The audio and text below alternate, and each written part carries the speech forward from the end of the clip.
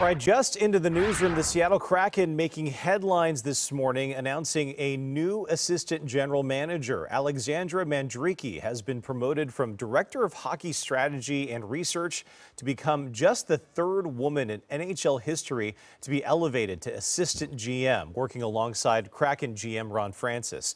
We got to sit down with her yesterday to learn more about what she brings to the franchise. I think it just says, the game is going in a different or just an enhanced direction, that you don't have to be limited by your gender or background to have an impact on the game. Cross ice, Chalosky at the line. Now Kuhlman, now Gord. He scores! You didn't really grow up a hockey fan. From what I understand, you sort of became familiar with the game during your time at Georgia Tech. You were studying engineering.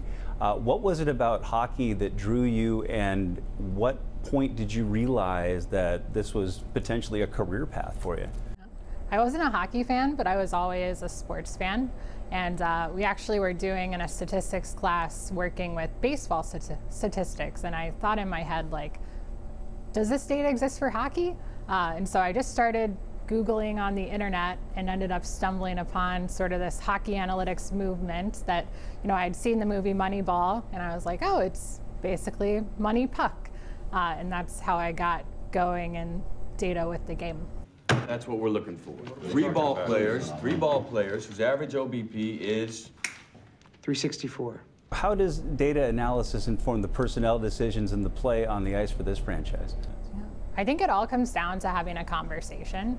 You can have the most beautiful spreadsheet, but at the end of the day, if Ron is coming to us with the question of, is this a player that we should try to trade for? Is this a line that should be playing together on the ice? Even though our sort of argument may be based in data, at the end of the day, usually people are just looking for yes or no. And that's what we try to boil it down to. Well, training camp continues for the Kraken as they prepare for the preseason opener on September 26th.